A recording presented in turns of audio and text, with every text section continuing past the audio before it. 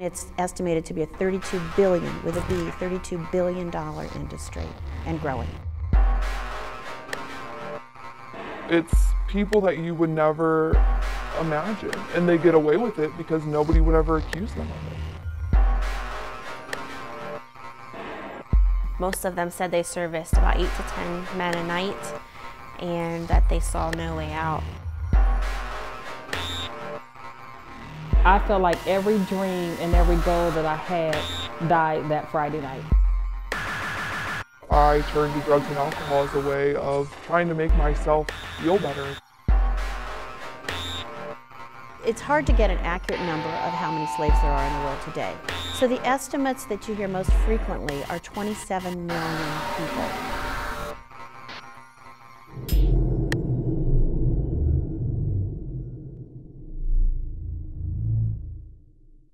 A lot of people have heard the term human trafficking. They don't necessarily know what it means, that's the term we use for modern day slavery. The three words that are the part of the legal definition of human trafficking are force, fraud, or coercion. So any time that somebody is, through force, fraud, or coercion, having to perform, whether it's a commercial sexual act or labor or something else, for somebody else's benefit, and they are not able to choose, to leave. The abuse started at a very early age with my stepfather. When the human trafficking part came in, though, it was right after I turned 15 by a family friend that was really high up in our community. And it began innocent enough in my eyes. I thought that the relationship was normal. There became this relationship between us, and it was always an unspoken thing of don't tell anyone that this is going on, and nobody would understand, and you don't want people to be jealous or to try to break this up, what we have, so I didn't tell anyone. And then eventually that wasn't enough for him, and that's when the idea came out about prostitution. And at that point, I think my self-esteem was so low that I would have done anything that he asked to keep him around. But at the same time that all of this was going on, I was still living this double life of going to school the next day and put on the happy face, and I was, the cheerleading captain, and I had everything put together, and nobody knew that, during the day I'm this perfect student, and at night, I'm sleeping with whoever he wants me to sleep with. When the person who's being trafficked is under the age of 18, then it's automatically considered trafficking. In other words, legally, a 14-year-old girl cannot choose to be a prostitute, and that's the term we use. Somebody is being prostituted. That is not a choice, and they're actually a victim of human trafficking. No young girl says, gee, what do I want to be? Do I want to be an astronaut? Do I want to be a teacher? Do I want to be an attorney, or do I want to be a prostitute? I don't know. They all sound good. Nobody does that. It's not a choice. My family moved into an area that we thought, or they thought, was a safe neighborhood. And so right around 13, a couple moved into the neighborhood. They got to know all the parents. They came to the school. They became part of the school, although they didn't have any children. They were monitors and part of the PTA and chaperones. And then when I turned 15 years old, they asked 4 girls, including myself, to go to New York City. And at 15 years old, we all begged our parents to go. Finally, when I got a yes from my parents, I was the last person to get that yes, and we went off to New York City. We were told that we were going to go shopping and to see a Broadway show.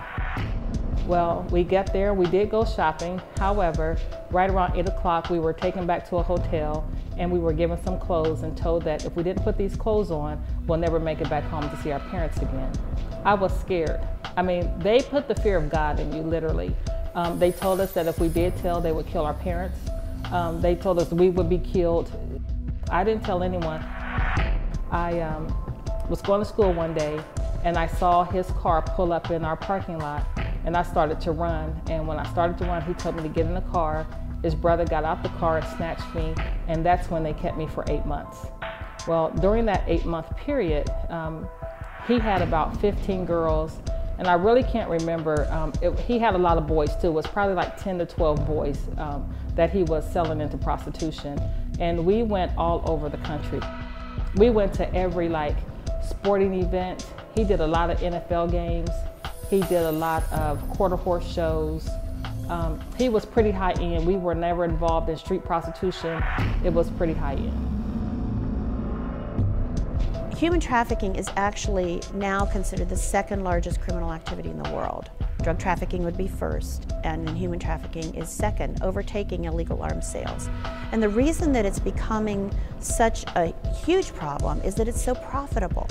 People think, well, this is all about sex, and that's part of it, but it's really all about money. And the price worldwide, the average price of a slave is $90. You know, growing up, I had the perfect life from the perfect family. Everyone thought I had it all together. You know, I was really involved in school. I was homecoming queen, student council president. You know, everything looked good. But really, it was a mask that I was wearing all through school, covering up that pain and confusion that I had inside of being sexually abused by my own stepdad. And this was a guy in our community who was well respected, who was loved. No one would have ever suspected that this was going on, you know, behind closed doors. And so I sort of packed it away for years and just thought if I can just get through my childhood to 18, then I'll be fine. You know, no one talked about sexual abuse, so I didn't know other than to believe what my stepfather told me, and I was afraid of what would happen if I did tell. But finally, at the age of 14, I did. I found the courage to tell my mom.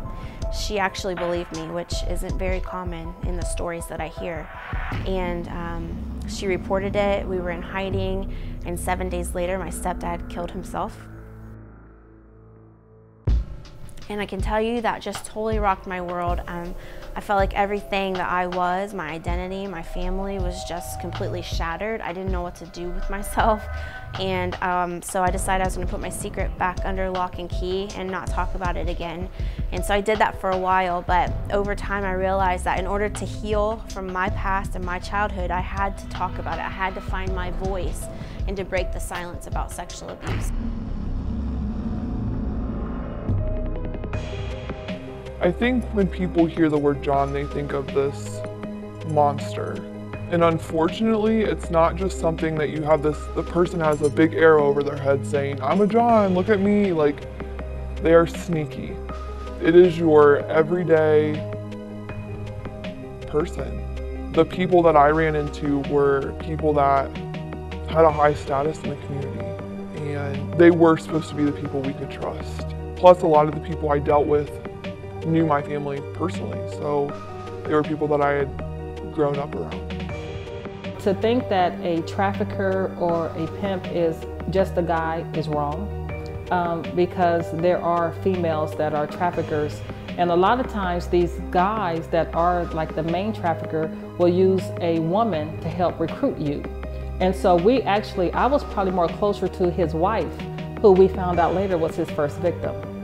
And she was a teen victim when he got her. And so they are very, very slick. He is very charismatic, very loving, very attentive. And so sometimes when girls are so vulnerable to getting the attention that they're not getting from somewhere else, and that's one huge way where these guys can lure them in. What we've noticed is that so many times these pimps are looking for young girls who probably don't have a father figure or are being abused at home. They find them in the malls, and you know, they try to buy them with their words or with money or with fame or with the idea that they're going to get a modeling contract, or they just try to fill broken girls' minds with things that sound like the answer for the hole that's in their heart, because most of them have been sexually abused as kids, or they're in a very broken home and they're looking for a daddy type or someone who's going to take care of them. And so that's often the situation that we've found here in America. Some of the red flags are when you see a kid with a hotel room key and they're not 18. Well, somebody's giving them that hotel room key. When you see them with a lot of money, branding is a huge thing right now for these victims. I just read an article where one pimp is branding these kids and tattooing their eyelids. So branding is huge. You see a name here, or now they even use a logo. They may not use their name, they'll use a logo, and that's absolutely a red flag.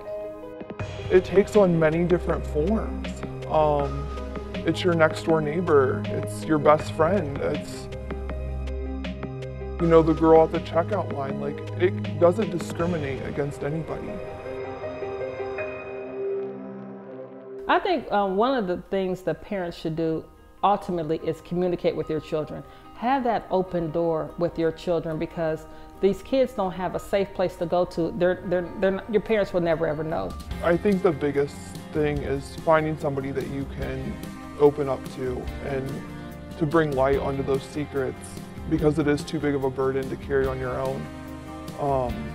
I was really lucky that I had some people that came alongside me that supported me and got me talking and got me sharing my story, and if it weren't for them, I don't know where I would be. For years I felt like I was alone, that I was the only person who'd gone through this childhood that I'd experienced.